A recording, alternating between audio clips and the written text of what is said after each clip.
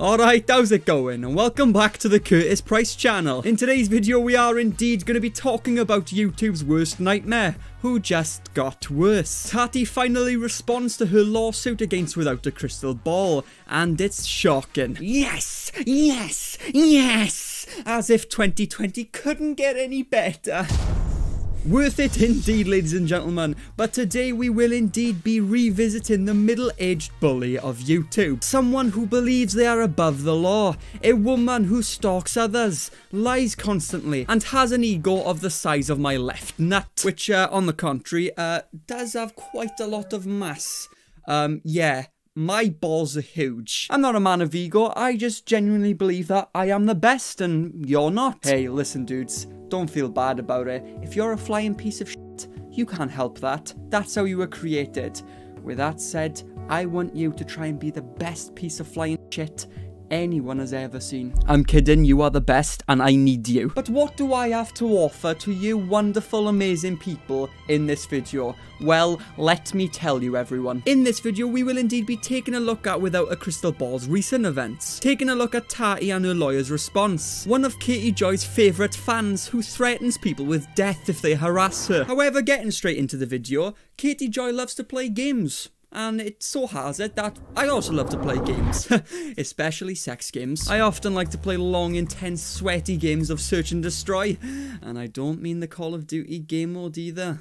This just in, ladies and gentlemen, Katie Joy just broke the news world when she said this. It's no different than calling people that live in Britain English. Like, it's literally no different. That has to be one of the stupidest things I've ever heard in my life. It's the same like British people, you know, they're English. Do I look fucking English to you, you fucking prick? Your ignorance, Katie, to other people's gender. What? Your ignorance, Katie, to other people around the world simply makes me sick. We Welsh people exist, alright? And back in the day, who the fuck do you think was taking care of your fucking sheep, huh? That's right, I'd be in the back garden fucking shagging them in it. No, I didn't. But I am currently wondering, ladies and gentlemen, what Tati and her lawyer responded to Katie Joy. Now this is where it does in fact get a bit deep. Katie Joy decided to dig into Tati's family's background, looking through old personal records, contacting neighbours, even researching her own father. I was doing research, you guys. Research, I tell you. Remember how I told you I was going to try to do something where I exposed Tati Westbrook? And I was like, looking, and I've been doing this for 2 days straight now. 2 days, thinking I would find something. When I started digging into her background, and I have looked all over the place, you guys, everywhere. I started playing around even more, and digging through more and more information, going through marriage records, and through, birth certificates. I couldn't even find her birth certificate, which is weird. There's like 0 records of her father. Now Katie did indeed go on the internet and act so proud as if she'd done something massive, when all she did was indeed look into Tati's private family, who are not public figures, and release their information to the public eye. Now releasing private information on people who are indeed not public figures is a very, very bad thing to do. She apparently dug into Tati's father and claimed that he was either a part of the mafia or he's just dead. He's just dead, apparently. It's not for me to talk about. It's not my information. This is private information. But Katie ignored that anyway because she's full of ignorance and she is a cow.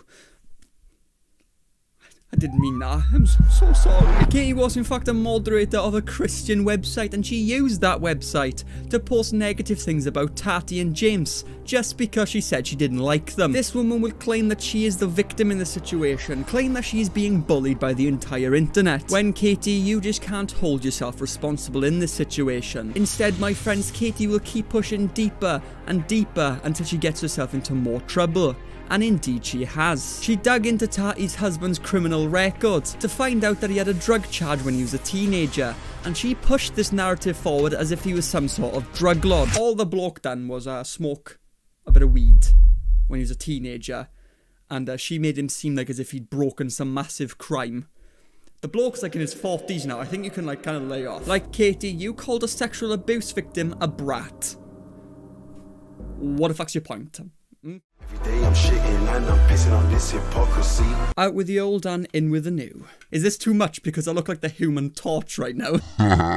However, ladies and gentlemen, the slandering did not stop there. She took it a step further, that when she told the whole internet when James Westbrook's mother was dying, that he made her sign all of her inheritance over to him, meanwhile cutting his siblings out of it. Claimed that he made her sign papers when she was on her deathbed and not capable of thinking for herself. Claimed that James Westbrook was indeed guilty of fraud.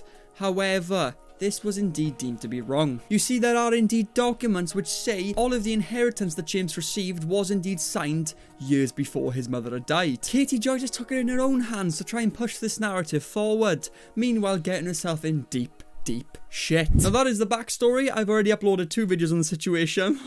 I know you're gonna say, I'm milking the cow's teat again. Now, before we look at the response, I have one thing to show you, but I also want to say one thing as well. So if you could please just sit 1 second and wait, that would be very nice. So I'd like to say, please hit the like button and comment to boost me in the algorithm. And if you are new to the channel, it would help me dearly if you could subscribe. That would be amazing. I'm trying to get to 200,000 subscribers. I'm not even at 100,000 yet, so I really need your help. And not only do I appreciate new people on the channel, but I also appreciate the people who have been subscribed for a very long time, or maybe only a few months. And if you are one of those people, I love you. Thank you so much for subscribing to my channel. You are my world, and I love you. I do put a lot of work into my videos, and you guys are really taking me places.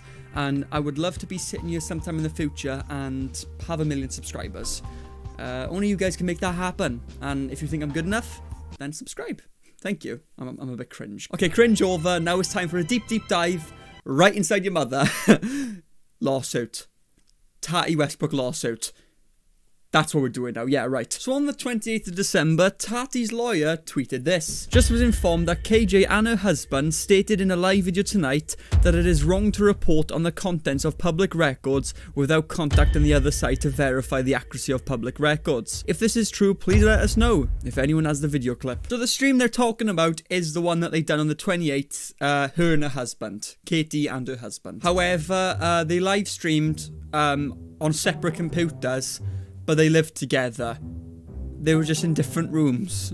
Why the fuck would anyone do that? A very well researched video would entail, if you're trying to push some sort of narrative about somebody, if you did your research, you would reach out to said somebody, Right. and ask them to comment on whatever it is you are trying to purport Right. about somebody. This is always something that I struggle with, is we have access to people on this platform. So when we report on them, theoretically, we can actually reach out to them and get a comment from them for their perspective. Now, whether or not that person responds or replies is up to that person, but it's Absolutely. However, this statement is hilariously hypocritical, and let me tell you why. Katie Joy never reached out to Tati or her husband when she reported about the thing that she'd found out. You know, those days and days of research that she accumulated together.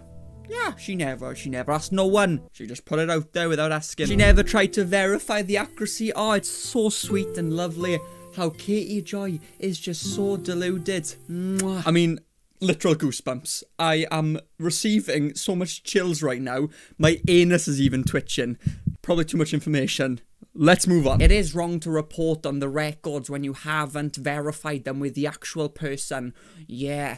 I am so fucking stupid.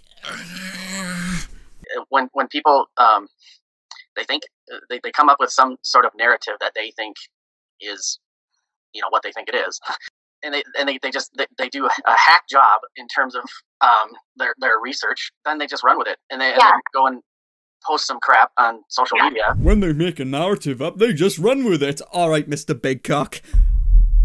That's not right. While you say all this, there is no made-up narrative. You literally just made up a narrative yourself. You are narrating about other people falsely narrating a story, but you, Mr. Big Cock, just done it yourself. Fucking fantastic, I love you. Now, is this narrative right, ladies and gentlemen? Tell me. I believe that Katie Joy loves to dig into information and release false information into the public. She loves to step over the line. She loves to believe that her opinion is facts without even confirming it with the other party. Now let's just see if my judgment on a middle-aged Karen is correct. Last year I reported that Tati Westbrook's husband, James Westbrook, had a history of questionable behaviour in relation to an alleged fraud. A video I made on his court cases infuriated him to the point they sent someone in my inbox to threaten me.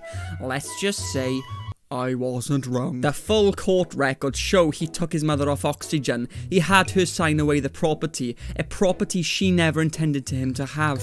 And then he also got his mom to sign off all mortgages totaling over $900,000 while she was not mentally capable to do those choices. P.S. I was biased about Tati because I've done months and months of research on her story, and her husband is a damn fraud. You shouldn't want frauds in the community. My opinion. Yes. Made up narrative. That's exactly what I'm doing. You know, everyone? Opinions are facts right now.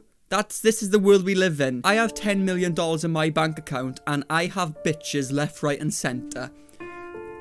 That's real. Like, it is. Everyone go on Twitter, follow me, and go on Instagram and tag me in stories saying that I am the biggest Chad that has ever existed. Although it may not be true, it's my opinion, and it's a fact, okay? But I'm actually pretty stressed right now. I'm sweating in places I never thought I could sweat. Let's go somewhere more comfortable. Why not? Hello everyone, welcome to my comfort zone. Hope you get comfortable. Hope you don't feel awkward at all. I'm kidding everyone. I have a girlfriend, just for you to know.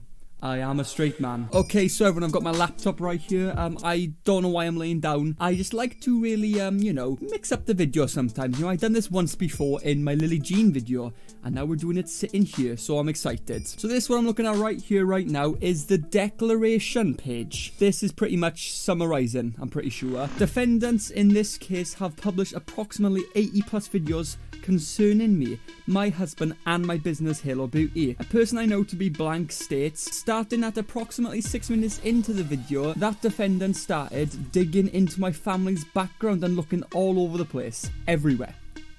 Defendants go on to state at approximately 9 minutes into the video they use several different searches because a site called Truth Finder is a very basic background check and doesn't have everything. My husband had downloaded a true, correct copy of this video from defendants without a crystal ball YouTube channel. So basically everyone, it is a declaration on what Tati isn't happy with, and she's pointing out one of the videos that Crystal Ball had uploaded. Now in that video, Katie Joy uses a site called Truth Finder. Now there are more to this in another video entitled The Past James and Tati Westbrook Don't Want You to Know. Approximately 3 minutes into the video, a person I know to be blah blah blah begins discussing defendant's investigation into me and my husband. Starting at approximately 13 minutes into the video, defendant talks about the research they have done into my childhood and family in Washington. Defendant discuss my sisters and my mother, all of whom are private citizens. They also discuss my personal history in Washington. Starting at approximately 55 minutes into the video, defendant also states that they have documentation for all the information in the video,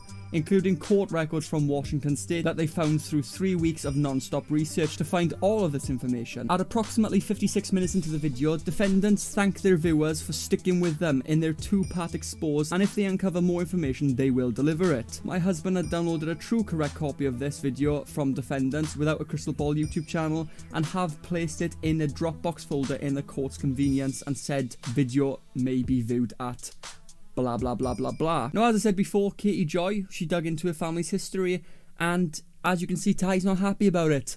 It probably pissed me off too, I can't lie. Why are we all stalking into family people? Like, you know, she's claiming to be one of the best researchers. More like one of the best fuck-ups. Yeah, I'm sweating right now. Holy shit, this was a bad idea.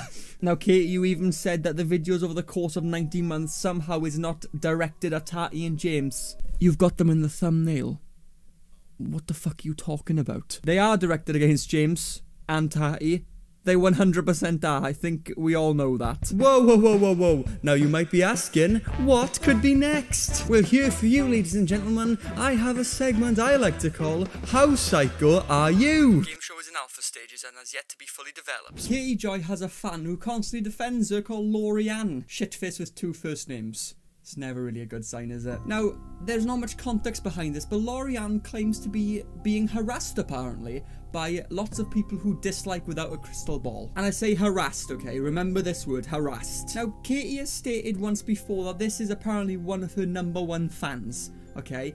And this is what Lori-Ann said on Twitter when she was replying to someone. I have Facebook friends that are also on my Twitter friends who can verify who I am and who my family is. So if Steve McRae thinks he can continue harassing me, then my family will protect me, and they are all over the US. Meanwhile, she posts 2 pictures of the Guardian Angels MC Brotherhood, Sisterhood, and another Brotherhood who are biker gangs. Basically, they're saying that if you just continue to harass her, she's gonna send a biker gang on you and probably kill you. Chop you up probably and feed you to the fucking dogs. Yeah, imagine me being harassed and then threatening someone with a biker gang. Not directly saying it, but insinuating it by posting pictures of biker gang logos. Fucking hell. Here's information of the biker gang on screen right now. This is the Guardian Angels Sisterhood. And that's what she's using to threaten people. If I was that biker gang, I'd probably be fucking pissed off right now. Imagine being portrayed as a threat to people. Like, you know, we've got the Curtis Price channel. Imagine someone saying, if you do something wrong, if you harass me anymore, I'm going to send the Curtis Price channel on you. You know what my reply is to that? I don't have one. Here's another tweet. Please share if you are inclined to do so. I myself, along with several others, have been targeted by these people for defending Katie. I've made it clear that if they continue to harass me, there will be consequences, one way or another. So apparently she's being harassed, everyone. Remember that word? Harassed? Well, this is what's happening. This is how she's being harassed. If you don't like a content creator, don't watch them. Check out Katie Joy and Without a Crystal Ball and judge for yourself. This is why victims remain silent and don't report harassment, all with the hopes of taking Katie's channel down. So what it seems to look like, ladies and gentlemen, is that she's arguing with people about Katie Joy's channel. Harassment. Do you want to comment on this video and say you hate my channel? Fucking harassment, you prick. Don't call it harassment, right? It's not harassment. It really isn't. All she's doing is arguing with someone about Katie Joy's channel, whether it's good or not. For the contrary, it's shit. My fiercest and loyalist next to @BloodToll, which is the woman with 2 first names, the one that's tweeting about shit, and Real Housewife, whoever the fuck that is. You're calling this person your fiercest and loyalist person, apparently, on the channel. Are you telling me that you condone people threatening other people with biker gangs? Are you telling me that you condone this kind of action? Well, Katie, if that's the case, I might just have to end you once and for all myself. You mad, bro? Yeah. I said, tell me what you mad for. You mad, bro?